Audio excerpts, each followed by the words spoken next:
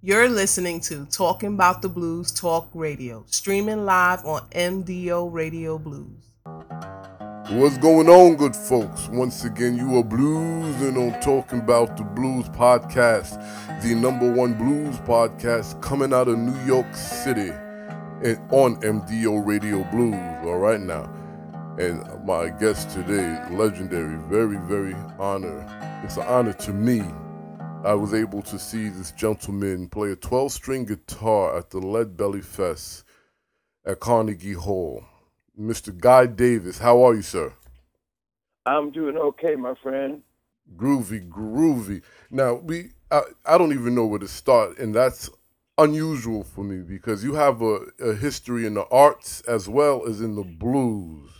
So I guess we could start with your blues journey. How did you meet the blues? What, besides the fact that we're African American, but what made you say, you know what, I have to play this? Well, let me tell you a little bit about me getting involved in the blues.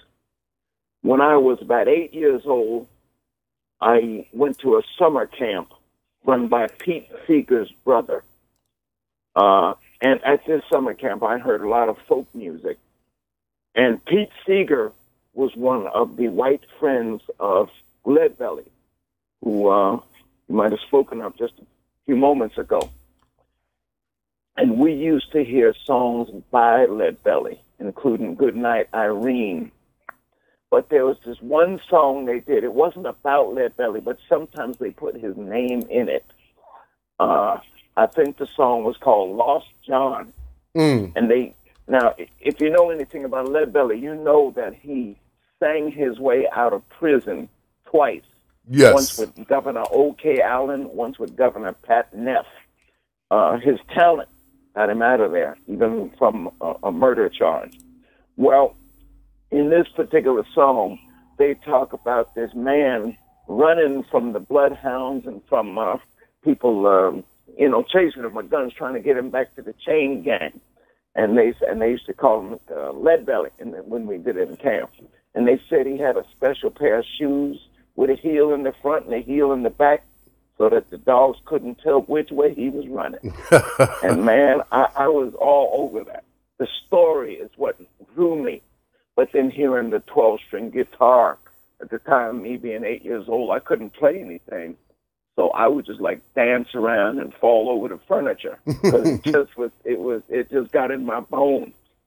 So that was some of my introduction to maybe not the blues as people know it, like the Chicago sound of the blues, but the early blues that had to do with prison and had to do with missing your woman and going far away from home to find work and maybe send for your people. That's kind of what started me in the blues. Wow. It took me many years before I picked up a guitar or a banjo and stuff. But those days before I was 10 years old at that summer camp are what kind of turned my head. Wow. So now with the style of blues, the traditional music you play, the ragtime, the blue, the old Delta blues, the Piedmont and banjo folk blues, what would be your thoughts on today's more popular blues, I guess of the last 30 years? My thoughts on the more popular blues of today, these latest sounding blues that you get with people like Chris Thomas King. Right. Well, I'm excited by them for a couple of reasons. One is it shows some evolution going into the blues. Two, it makes me listen to old music through new ears. And three, I'm thinking that there are people who are going to be turned on, younger people who will be turned on to this new sound of the blues and hopefully look back into the, where it came from. I agree. Now, my question to you would be, do you find that there's a disconnect between the younger African American audience and the blues. Well, not when I say younger, I don't mean kids of today, but I mean post Motown. Right. No, is there a disconnect between them and the blues? I don't know that there is a disconnect between the post Motown generation and the blues. I do know that ever since the 60s, when the civil rights era started to gain ground, the blues has not been as popular amongst the black folks as, say, gospel music or music that could rouse us and pull us together politically. And that when B.B. King was playing, say, back in the 60s, larger and larger white audiences were getting involved. In the early 60s, the folk blues was coming back, and B.B. King in the later 60s was bringing it on television. Now, the black audiences, when I started out, let's just say professionally in the blues, that would be 20 or so years ago, more than 20 years ago, it was rare to see a black face in the audience wherever I was playing in this whole world. Wow. And if one little black face appeared in the back of the auditorium somewhere, that was cause to celebrate, get my little secret celebration on. I would never give a white audience any less than I gave a black audience. But when I saw a black person come in, it's as if there was like a little secret brotherhood going on there. But when I have found that over the years, more and more black folks are starting to come back, and they're beginning to bring their kids, and I'm beginning to see some college-age black folks in the audiences now. Not a whole lot, but more than there used to be. So it's a moving equation here.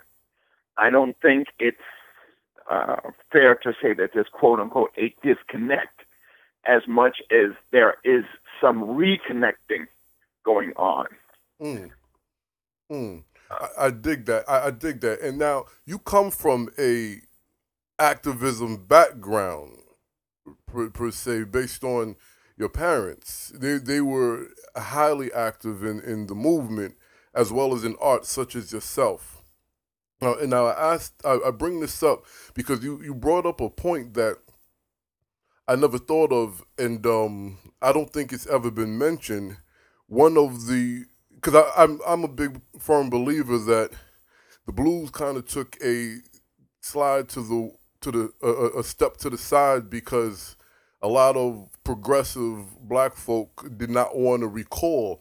But you said that the music that became more popular was because it was kind of the soundtrack to the civil rights movement.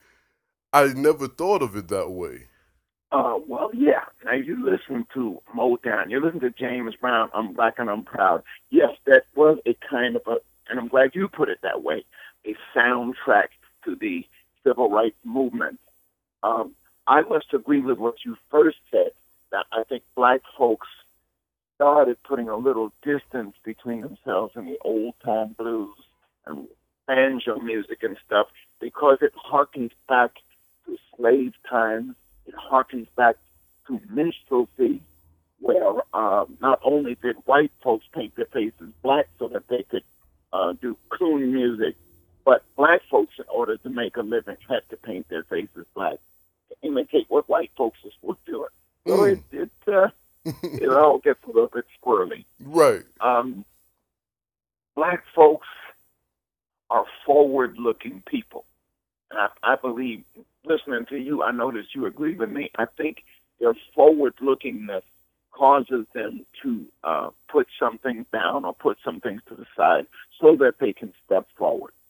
But now, perhaps enough distance and time has gone by so that more and more black folks will come back and see black performers in particular performing the old blues and also banjo music, which I do, because it is part of our history, and there are less and less people alive in the world today who have witnessed firsthand some of the tremendous cruelty and segregation and ways of the world that brought about the blues. And I'm not saying it's over. Right. You know, John Lewis is still here. Jesse Jackson is still here. These guys have seen that stuff. But I think that we're moving around in terms of our own healing process. There's a lot of things that have to be dealt with. They involve the blues, but maybe the blues is not the whole of it. For instance, all the Uncle Toms, all the Coons, all the people who had to Stepin, Fetchit, the people who had to put on a show so that the white folks would laugh and, let us go for another day. Right. I think that we as black folks have to find a way to re-include them and forgive them as part of our evolution and growth as people. Because if we had all shown an angry face to the white man or to the oppressors, to those who kept black folks down, well, man, we so easy to identify. We could have all been killed. Wow. We could have all been wiped out. I think the Native Americans got it bad. And they'd have had Negroes on reservations, and they all truly pitiful. So somebody had to be able to get us through. And it was some of that energy. It was some of, thank God for women, black women, yes, stepping in to take up the slack. I know that black men have sometimes blamed women for not letting them be men. And the whole process did not start out like that. Sometimes the women had to take the reins because that was the only way a black family was going to survive. And it was just a sad side effect that black men kept slipping down the slope. But now we've got some more generations of people and the possibility of turning around. We've got a black president, which does not heal all the ills and the hurt and harm and the danger. But it's a step, man. It's 2 steps. It is. And I'm happy you started that statement by saying we also have to forgive each other and ourselves and those in our communities who had to make hard decisions. Because, one of my favorite entertainers ever is Sammy Davis Jr. And my wife mentioned how, a couple of pictures we came across and he wasn't looking too happy, even though he was smiling. And I was like, wow, and all I could think of was what he had to actually put up with. I didn't think he may have been successful in terms of popularity, but I don't think he was a happy dude. So with that being said, he doesn't fall into line of a coon or someone who shucks and jives, but he had to endure the same things the Stepin Fetchits had to. What's your thoughts on that? Because if I may, and if you don't mind, I would like to introduce to the audience who your parents are, because they played a huge role in not just activism in terms of social and financial and civil injustices, but allowing filmmakers and actors and theater folk to have an opportunity. Can I bring that up? Yeah, please do. Yeah, so the Honorable Ruby D and Ossie Davis. Actually, before we get into the deep conversation about growing up with them, how was it? You've already expressed, based on your introduction to the blues, that it was a very cultured upbringing. But could you explain some more about your upbringing as a young lad with Ruby D and Ossie Davis? Well, Ossie Davis and Ruby D were 2 people who I called mom and dad. And my sisters and I grew up in a household where we were expected to do same things that other kids in other households did. We went to public school. We were expected to come home with good grades. We were taught that we were as good as anybody, and this is very much in the age of integration. My folks, I have to call them cultural ambassadors. I would have to agree. Say what? I said I would have to agree. Okay.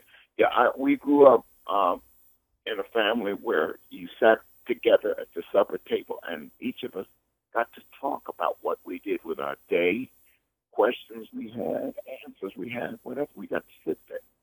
And my sisters and I would hear the names of people like Paul Robeson, W.E.B. Du Bois, Dr. Martin Luther King, Malcolm X, Huey Newton, Bobby Seale. We would hear these names and discuss them. And my folks would tell me what was going on in the world. And I got to meet some of these people. I'm not going to speak linearly. I have to kind of speak as I'm feeling it here. Understood. The name Paul Robeson was very important to my parents. Here was a black man, a world traveler, a highly cultured human being who was a historian as well as an actor and a world-renowned singer. He was busted by the HUAC, the House Un-American Activities Committee, Senator Joe McCarthy, because they figured he was a communist. He never actually was a communist, but he was a man who allowed himself to think along the lines that were comfortable for him. And he spoke his mind. He exercised his rights as an American. Now, there was another man whose name didn't get spoken as much.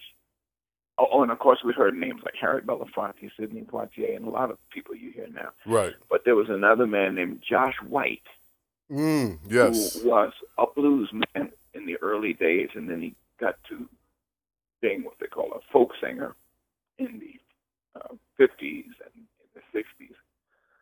And Josh got called in front of the House Un-American Activities Committee. And they said to him basically, you have to name names or you will never work again. Wow. And Josh was not perhaps cut from the same cloth as Paul Robeson, but in his own way he was.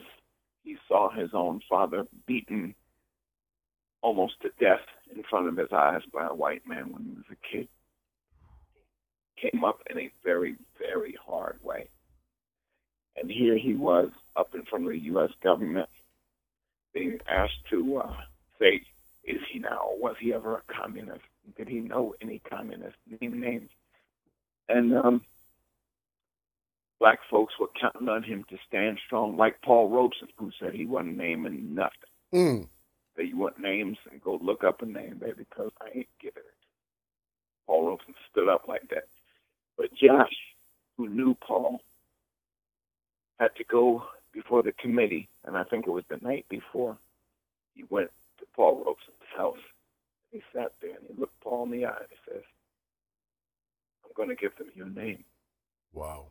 And Paul said to Josh, okay, you have to do what you have to do.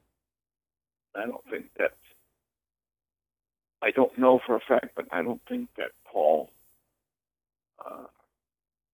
turned his back on Josh. He saw that Josh was in a very hard circumstance, and there are people who today do not forgive Josh. But this goes back to that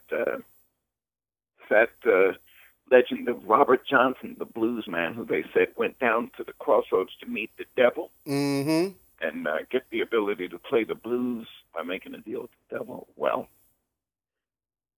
if my father were alive, I'm sure he might say something along the lines of, you probably have not met a black person in America who has not had to make a deal with the devil. Wow. You probably have not met that person. So this goes back into the area of forgiveness that we were talking about. Yes. And other people we talked about at the supper table. Of course, that would include Sammy Davis Jr. I actually got to see him with my own eyes when I was a kid. I saw him on stage on Broadway. And then once he came out to New Rochelle to speak, there was a civil rights. I can't remember what the exact occasion was, but there was something that had to do with housing and people having rights and, black folks needing to stand together. And he came up to New Rochelle, New York, where we lived, and they built a stage out into the street on Lockwood Avenue. And amongst the people who spoke was Sammy Davis Jr. I don't remember him singing or entertaining. All I remember is when he came off the stage, I was standing along the ramp that leads up to the stage, in the back of the stage. It's where everybody could see. Right. And when he came off that stage and walked by me, that was about the most electricity I've ever felt come off of a human being in my life. Wow. I mean, of all the people I've seen, and I've seen Sidney Poitier, I've seen Harry Belafonte, met Paul Newman, all kinds of folks. And so we were talking about Sammy a little earlier, and his pals like Frank Sinatra, Dean Martin, and all those guys. And he used to seem like he kind of knuckled down under those guys. But my God, I got the feeling he had more talent in his little finger. Wow. All those cats put together. And yet somehow, due to the upbringing he had, where he was brought up very much during the time of the Stepin, Fetchit, of the Coons, and so he was very aware of that kind of stuff. But he was not allowed to flourish easily as a man. Not just a man who could just stand up and breathe and know who he is and feel confident in himself. I know that this goes far beyond the question that you were asking me, but I think that the blues, I think that black folks sitting together and talking, I think that our culture is about a movement that we all make together. And some of us are at the far end of the movement, some of us are at the front end, some of us are right in the middle. We have to try to bring all of us. Our history is one history, even if it's ugly, even if it's tortured, even if it's wretched, even if it looks like there's nothing other than what they call the N-word. Right. Nothing than niggers. We got to try to bring all of us.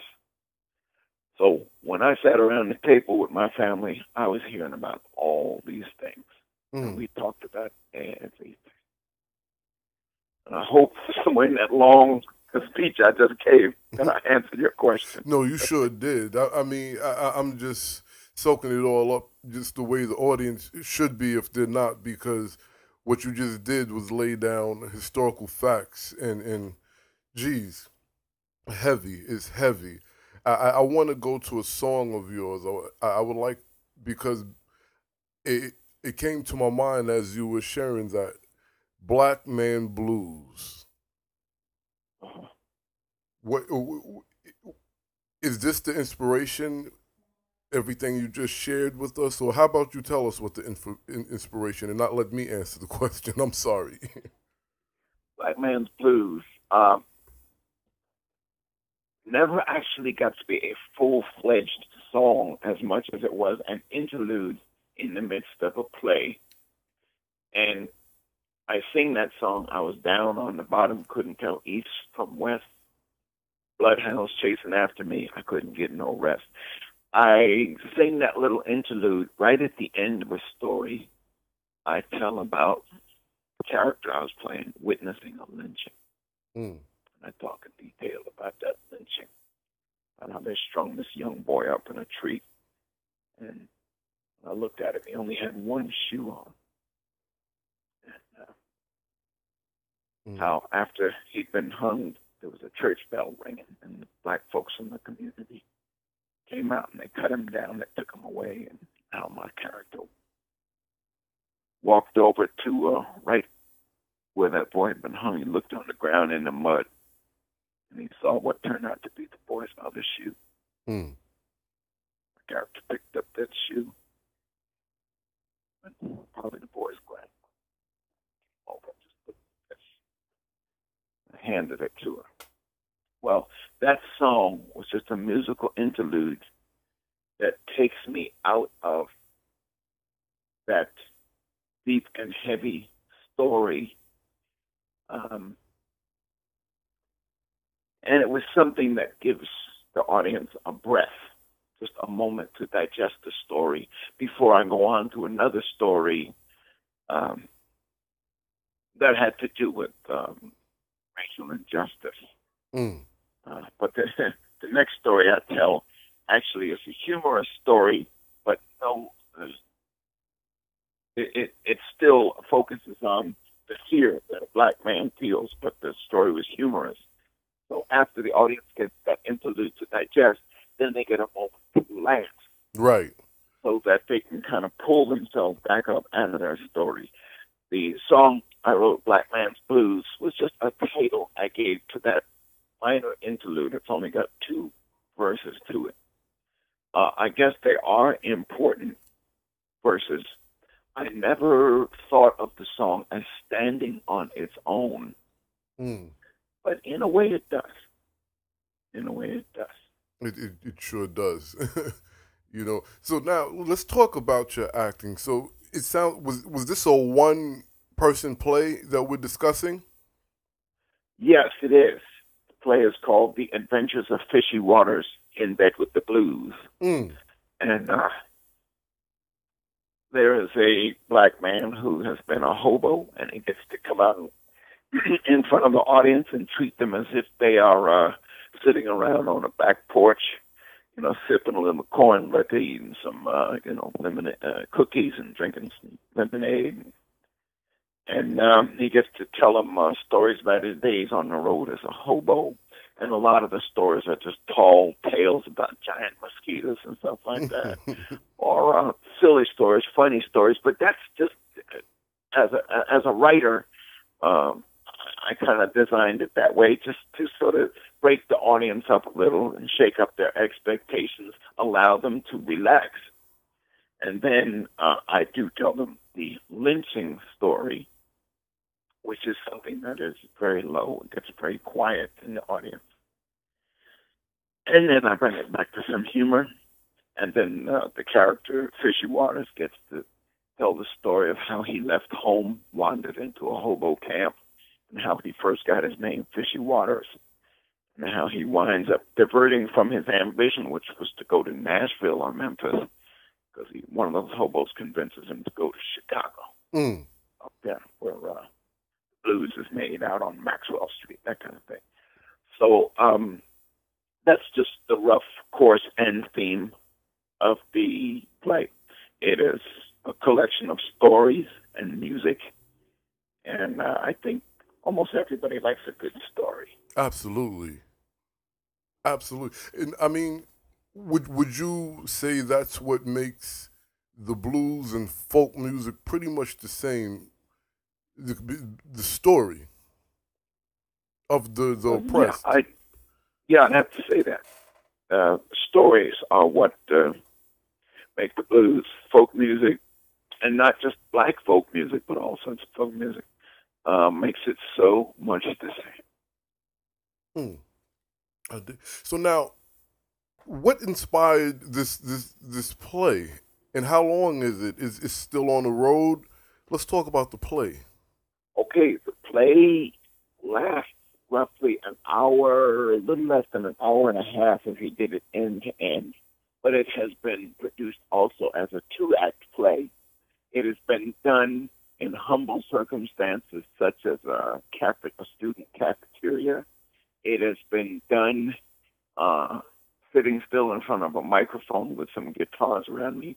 It has been done full out in a theater with slides projected on a screen and a set that included a boxcar of a train. It's been done in Australia I've done it out in Oakland, California. I've done it up in Canada, over in England. So it doesn't have your regular life, but I would say it's just about every year I get to do it, maybe a couple of times. That's groovy. I'm just going to say roughly a couple of times every year. That's groovy. And it's, I think I wrote it, I was very inspired by my father, who thought of himself as a writer, though he is known so much more, I suppose, as an actor. He thought of himself as a writer. Mm. Let me tell you a little about my dad. I remember coming home nights when I was in my early 20s. I should say coming home in the wee hours. I might, get home like 5 o'clock in the morning. And I would walk into, instead of going straight upstairs, I might go in the kitchen. And my father would be over in the dining room, sitting at the dining room table in his robe. And in front of him was he'd have 2 yellow legal pads. He would have this Quaker oatmeal box that was empty with part of the side cut down. In that box were several number 2 pencils, erasers, piece of Scotch tape. And he would take, he had a piece of Scotch tape wrapped around his right pinky knuckle.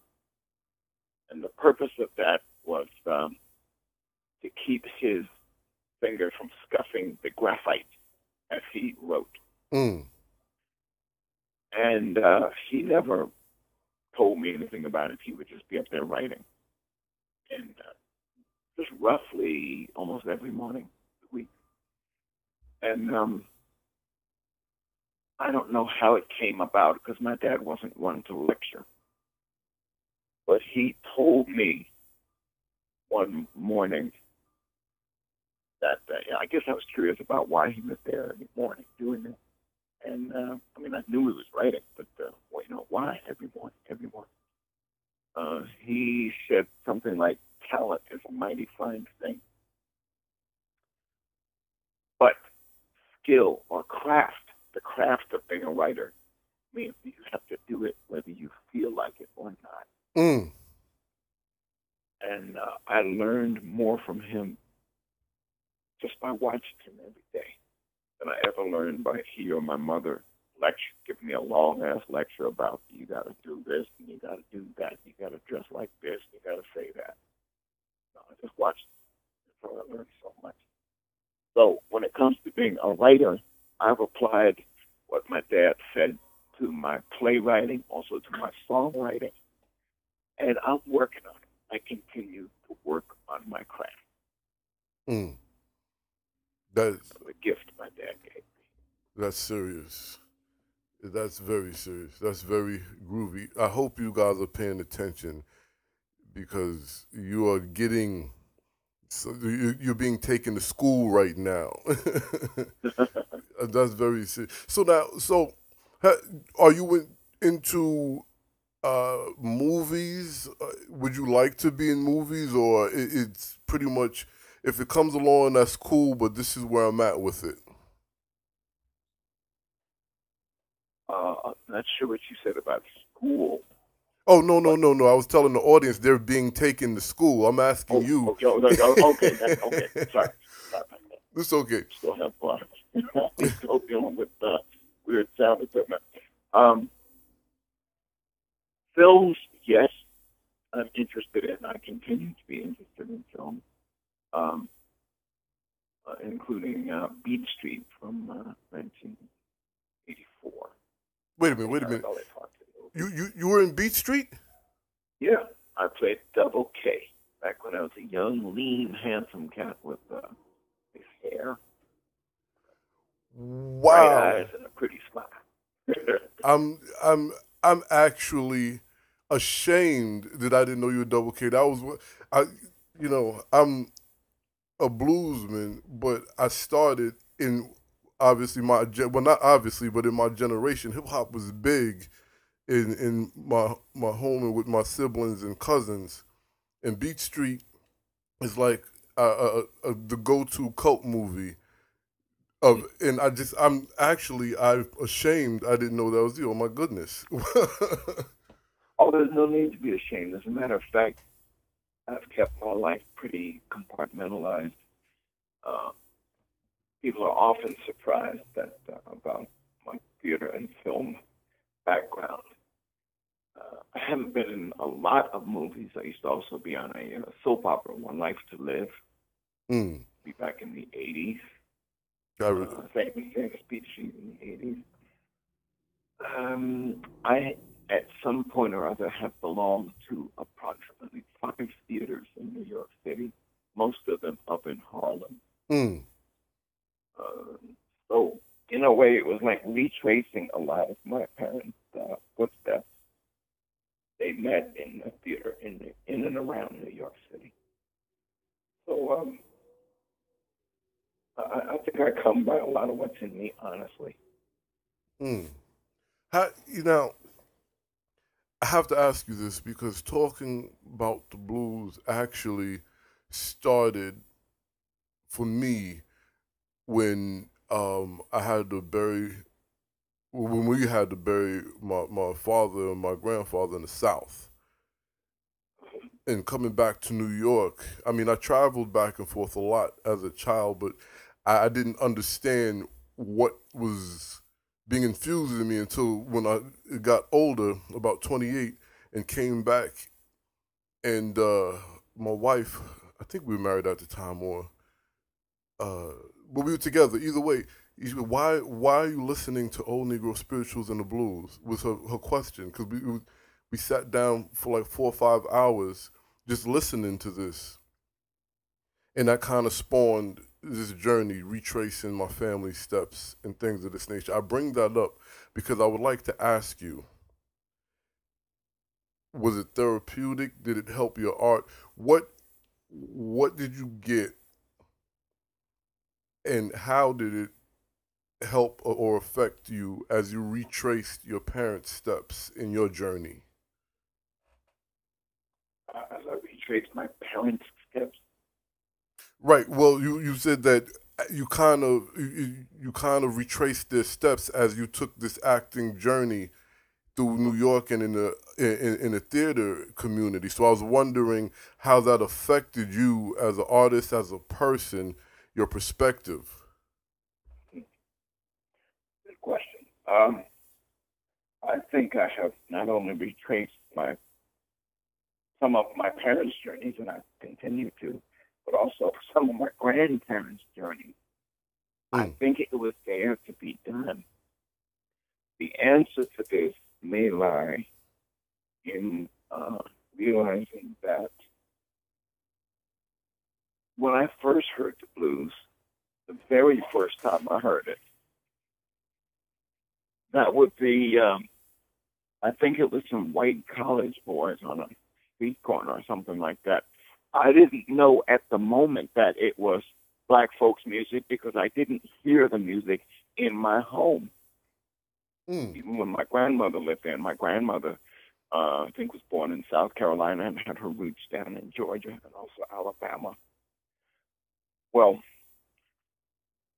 I felt like this music, even when the white college boys were singing it, I felt like whatever it was singing, I felt something of it was already inside of me. I mean, on a personal level, it felt like a key was being used to unlock something that was inside me. So I think I followed it because it was there. There was something subliminal, something that I didn't know, something that my parents did not instruct me about when it came to the blues. Now, as far as acting was concerned, I used to get to be backstage when they were on stage. I used to see actors backstage when they were putting on their makeup and meet folks like that. And so I guess that was a lot more present in my life, and I always did want to be up in front of people. I mean, whether or not it was musical, I wanted to be in front of people. I wanted to be the center of attention. Probably part of the reason I wrote The Adventures of Fishy Waters in Bed with the Blues, my play, is So I'd have all these stories memorized. So I would just be everybody's favorite uncle and invited to Thanksgiving 52 weeks a year. You know, just so people want to hear me tell stories. I said, yeah, that's what I want to do. So I think it just started pulling itself together as I went along. And yeah, that first piece of drama, I was telling you about that song where they talked about the Leadbelly character running from the hounds with the shoes on that have heelings running in the back. I said, yeah, man, this is what I should be talking about. Crazy, wild stuff like that. So I've learned a lot about my folks as I've gone along, and I find each and every little thing inspiring. I haven't necessarily learned it formally. I've learned some of it informally. Both my grandfathers were railroad men.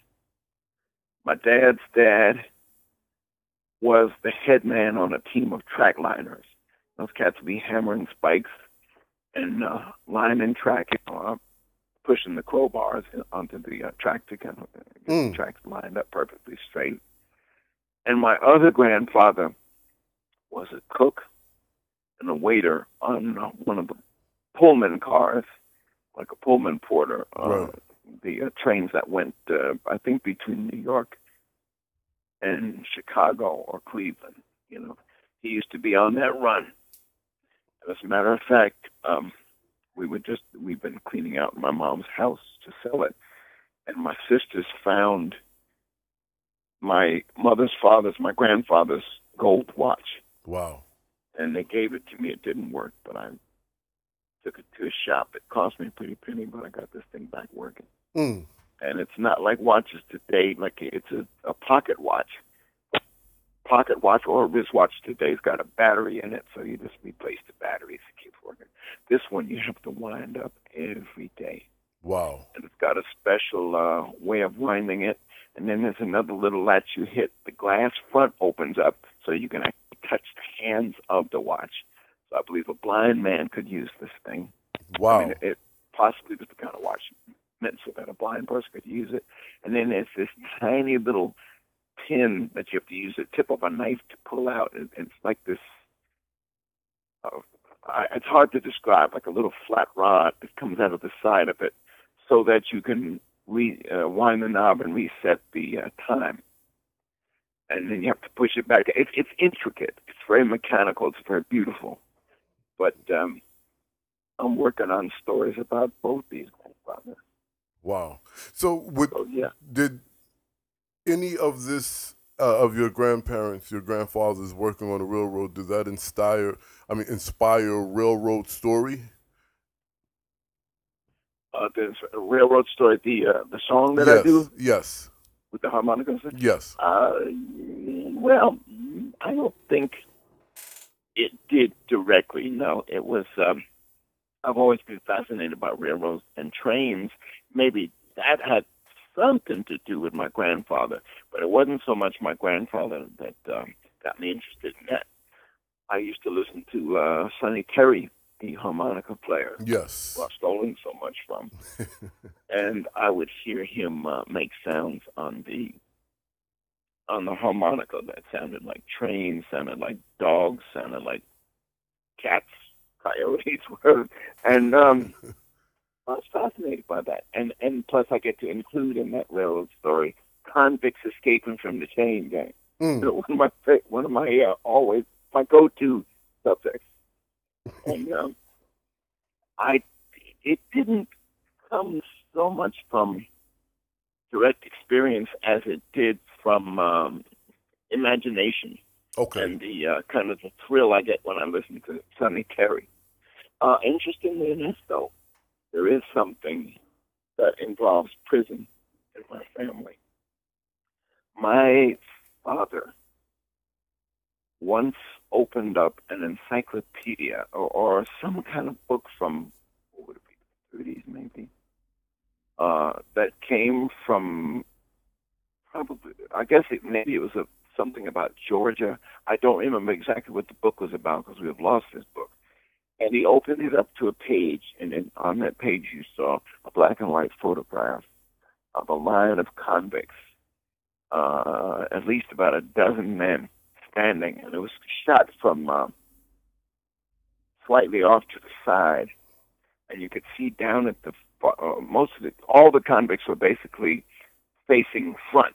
Right. But there was one convict down at the far end, and he was leaning out looking at the camera. And my father said that he thought that was my grandfather. Wow. He thought that was his father. And it looked like him, too. It looked like pictures that I've seen of my grandfather. Because my granddad did have to do time at one point. Oh, they got it. They busted him for being a root doctor. You know, go into the woods and cut roots and ginseng and boil it and turn it into these tonics and things like that. Mm. And the white folks down in Georgia were mad at him for also having a white man's job, which was the railroad job. He had a flush toilet, which not everybody had down there, not even the white folks. Wow. Well, there were times when the Klan was after him. They sent a man to kill my grandfather. The white folks sent a black man to kill my grandfather. Wow. I got stories that have yet to be written about this, but I got one surviving uncle who helps me with it. And so that black man came around to my grandfather. He was really a big, tall man, well over 6 feet, just like my grandfather was that big, plus the man they sent to kill him was that big. Mm. The man they sent to kill him was the kind of man who he would take hobos off of trains, knock them out, and then they would wake up on a chain gang somewhere. And this story's getting a little convoluted. What I meant to just say was that my grandfather showed the man who came to kill him that he had a pistol, and he was not afraid to use it. Mm. So that man never did kill my grandfather. Yeah, he woke up. He had a woke-up call. Oh, yeah. Yeah. Wow, I'm. You know, the story that you just shared, that, and it goes back to your earlier statement of not just being able to discuss with the oppressing ethnicity or group of people, but the discussion and forgiveness of each other, right? Because obviously this brother's job was to find unsuspecting black folk and sell them to the chain gang, to the prison, the original prison industrial system. Yes, exactly. That was that whole play by August Wilson, Joe Turner's Come and Gone. Yeah. That's what it was, that thing. Jeez. Listen, okay, because I'm really intrigued, and we have to do this again. We have to do this again because you're a wealth of information that people they have to understand. You know, they have our people as well as everybody who appreciates the music needs to understand this, and I find that there's conflict on both sides of the playing field, almost like the line of scrimmage in football, where you have some white folk who really appreciate the music, and for the most part, a great majority of them mean well, but they're like, oh, forget about that. That's, that is just about the blues. The blues is the only colorless music. And you have black folk that, as well, majority mean well, but it's like it's more than the music, and I think that's where the this belongs to me, not you attitude or way of thinking comes, because the conversation you and I are having, most people don't want to address or hear this, and it's necessary for healing and to be able to appreciate the music that everyone really celebrates. It's actually more popular than pop music. Would you agree? For me, I would agree. Now, if you could discount the money factor, if I could just fully and utterly agree. But there's a music industry which is, I'm not sure how to characterize it. I could say it's crazy, it might be out of balance, but since it's designed to make money, that means somebody is purposefully trying to influence our taste. Mm. So we have to. There's a lot. Let's just say there's a lot of discussion to be had on it. I dig it. I mean, you know, this is the platform for it. This is the platform for it. I have to say, first and foremost, you know, I really enjoyed your performance. My wife and I was amazed. You, Dom, Tahimbe, I can't remember everybody, Walter Trout for that matter. We enjoyed that entire performance. And I get really, really mesmerized by 12 string guitars. I don't play a 12 string. And I'm a little bit apprehensive. I'm a little afraid of that. I just grab a slide, but it just seems so difficult. Is it much more difficult than the average guitar? A 12-string guitar, for me, I won't say it's more difficult, but the touch of a 12-string is different than the touch of a 6-string. Mm. Essentially, you're dealing with the same notes and the same chords, but a 12-string, you might hit fewer chords because those strings are so big, they double. So it lends itself to rhythmic playing. Sometimes you get something that sounds like a train on a 12-string. You could do it on a 6, but on a 12, man, it really rumbles. Mm. Leadbelly had his 12-string tuned down so low. My God, it sounded like a storm coming. It's a question of, well, comfort to some extent. I play using finger picks. Some people cannot stand finger picks. Some people play with flat picks. Some people use no picks. And on a 6-string, you can work all that out. But on a 12-string, it's not as easy to play it with just your naked finger. Really? It can be done. But so it's a question of the touch of the instrument. Understood. So the touch for some folks might be a little more difficult or intimidating. But it depends on the sound you want to come up with. Dig it. Dig it. So now what's on the agenda? What's next? And where could the good people find you? Well, essentially they're going to have to go on my website, guydabers.com, and look for where I'm playing next. I will be out in California starting on the 21st through the 26th of this month. And then the next day, my son is going to fly out to join me, and the two of us are going to drive back across the United States of America. It'll be my first cross-country drive. Nice. Nice. It's going to be just for us, some father-son time. It is very necessary. And then as the year progresses, I'll be getting back over into Europe. I think got some Italy coming up. And so, yeah, I'm going to be a busy cat, and I couldn't tell you where I'm going to be unless I'm looking at it on my calendar. Understood. Hey, one last question that I would like to hear your thoughts on. This digital era. Now, you're old school, so you remember the reels and analog and vinyl and CD. What's your thoughts? What's your feel about this new digital medium and direct-to-consumer? My thoughts are, even though there are some purists who might disagree with me, I like the ease and convenience of recording digitally. I think that the quality of the music is not hurt by the clarity that digital brings. Plus, there's all sorts of sound effects and sneaky things you can put in there digitally. And maybe it's even considered tricky.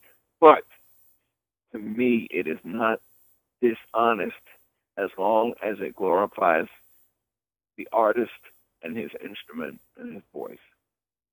I'm not worried about the fact that it is not as pure as what Thomas Edison came up with.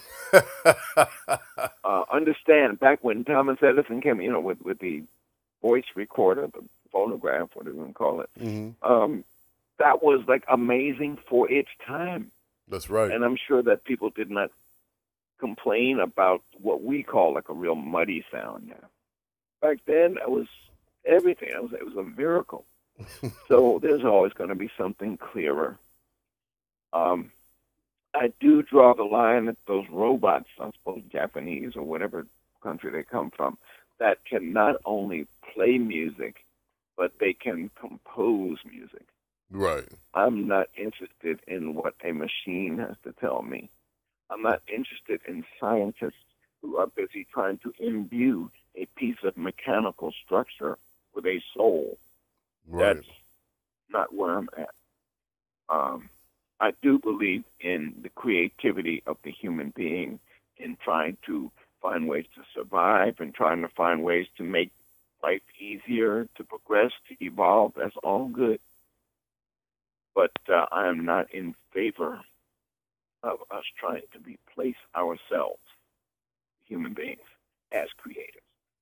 No, and I agree. We need to do what we do by our human nature.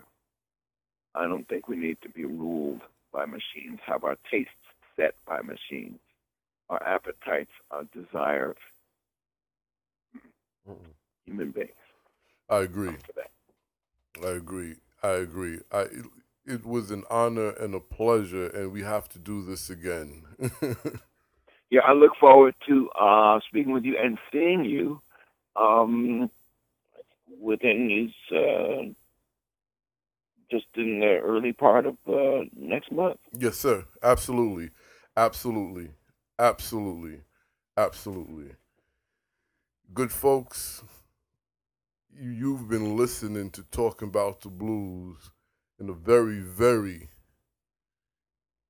I would say intense, because we got some great historical information, not in retrospect as far as us discussing things that we read, but in retrospect as far as the person actually being there and sharing this with us. This is very important, and this is the purpose of this platform.